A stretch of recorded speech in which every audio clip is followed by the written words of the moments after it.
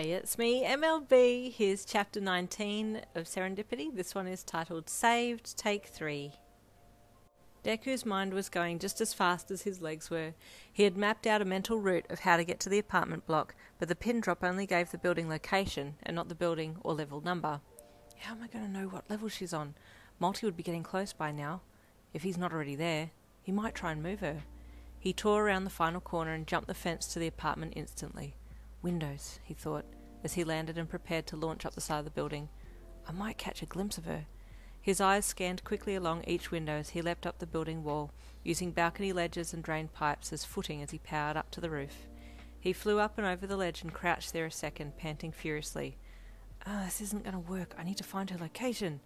Suddenly below, he heard a muffled scream. Launching into action, without a second thought, he sprinted to the edge of the building and swung over the edge, falling down the side of the apartment block. The scream came again from the 7th floor, just above where he'd passed on his way down. He activated his quirk and slammed his feet into the balcony ledge, propelling himself back up and Detroit smashing his way through the window.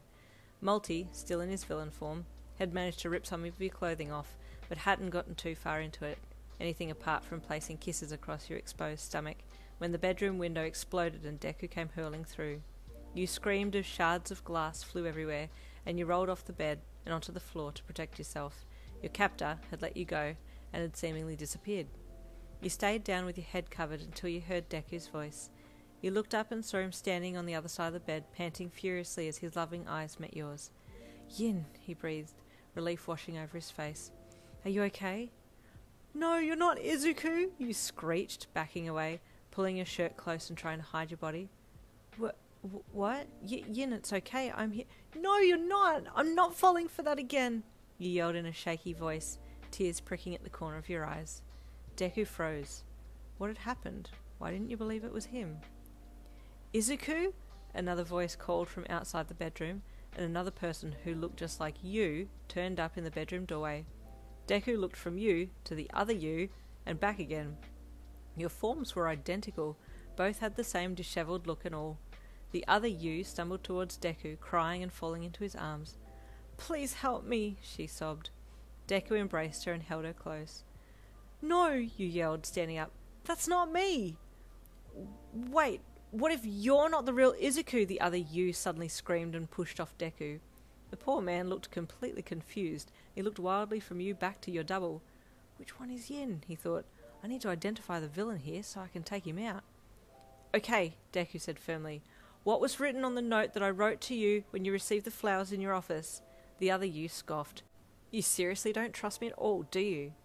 Thank you for being you, replied quickly, relieved that he was indeed the real Izuku, and doubly relieved that he had been able to find a way to tell which of you was the real one and which was the fake in an instant. He immediately grabbed for the other you and their form disintegrated into slime. He chased the retreating, sloshing mess out into the living area and tried to cage it with solid objects, but it was obvious that Multi was crafty and definitely didn't want to be caught. Disappearing down the little drain pipe, Deku failed to catch him, much to his displeasure. He turned quickly and ran back to the bedroom, entering and making his way to where you were trying to fix yourself up. Izuku, I'm so sorry. Last night, You broke down in tears. Deku grabbed you in a grateful embrace and buried his face into your neck. Yin, he mumbled in a quivering voice. Are you okay? I thought I'd lost you. I was so worried. You sobbed as he held you, and you held him back. Did he hurt you? Deku asked with gentle concern as he pulled his face back to look at you. You shook your head. No, you saved me in the nick of time for the 3rd time now, you said with a slightly hitched laugh, trying to calm your crying and make light of the situation now that it was over. He pulled back and took your face in his hands, wiping your tears away with his thumbs. I'm here now, okay? I'm just glad you're okay, he said with a soft smile, and you started crying all over again. Yin, what happened? Please don't cry. Why are you crying so hard? He asked as you sobbed with relief that you actually had the real him back. Last night, you sobbed. He came to my house in your form and broke up with me. Deku scowled as he turned his head around to look at where he had lost the villain down the pipe. I'll catch him and make him pay, he said in the most serious tone you'd ever heard. For now, we need to get you to the hospital. You have cuts all over you. I'm so sorry, he said, ripping a piece of his costume and using it to bandage a particularly deep cut on your arm. Thank you, Izuku, he said softly as he picked you up bridal style and carried you out of the apartment. After your assessment at the hospital, they let you go. Apart from being a bit scratched up and tired, you were fine. But you never wanted to be apart from Izuku again, and it was obvious that he was thinking the same thing. Yin? He asked as you two left the hospital side by side. Would you consider living with me at my place with me? He asked shyly, repeating his words and fumbling over them as he looked down at his fingers and fiddled with them. The end of that chapter.